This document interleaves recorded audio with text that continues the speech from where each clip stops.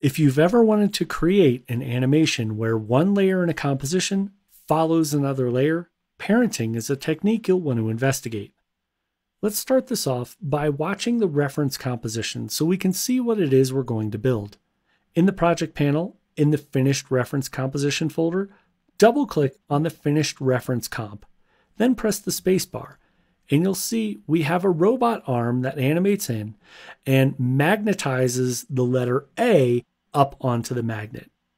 Now I just want to focus on this section of the animation, the arm, so I've already animated the A and the little magnet lightning bolts. So I'll press the spacebar to stop playback. And let's go back to the Control with Parenting Start composition by clicking on it in the timeline here in the upper left corner. Now, in order to build this, let's set the relationship of these layers working from the bottom up. So the background layer is fine, it's not going to animate. So let's go to layer 5, the base layer. This is not going to animate as well. This is the base of the robot arm. Let's select arm 1 and press R to open the rotation parameter. Scrub on the rightmost rotation parameter and you'll notice the anchor point is in the wrong position. I want this to rotate around this center circle. So I'll just undo that last rotation, go up to the tool panel and grab my pan behind tool. Now I can click on that anchor point and reposition it right in the middle of that circle.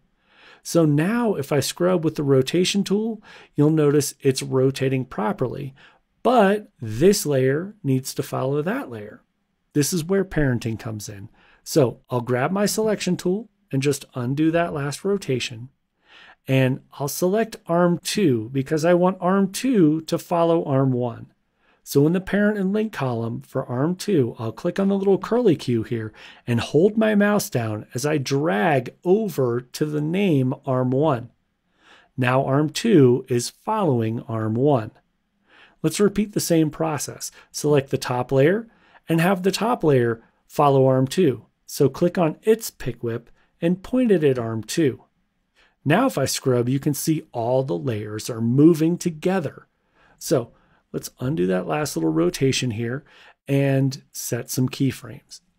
Select layer 2, hold down Shift, and click on layer 4. Then press R to open the rotation parameter and click on the stopwatch to set our first keyframe. Move the current time indicator to 15 frames in the timeline and deselect all the layers just by clicking any empty space in between the layers. Now, scrub on the rotation parameter for arm 1 until that layer is pretty much vertical in the scene. I'll set it to a value of 69. Let's do the same thing here for arm 2. Scrub on the rotation value until that arm is parallel to the ground plane. I'll set it to -17. Let's set the rotation for the top layer so that the bottom of the magnet is parallel to the ground as well. I'll set that to -1. Now if we scrub, you can see we have successfully created our animation. If I press the spacebar, you can see I even have the letter A popping into the scene, but I'll press the spacebar again to stop playback. Visually, these are stacked incorrectly.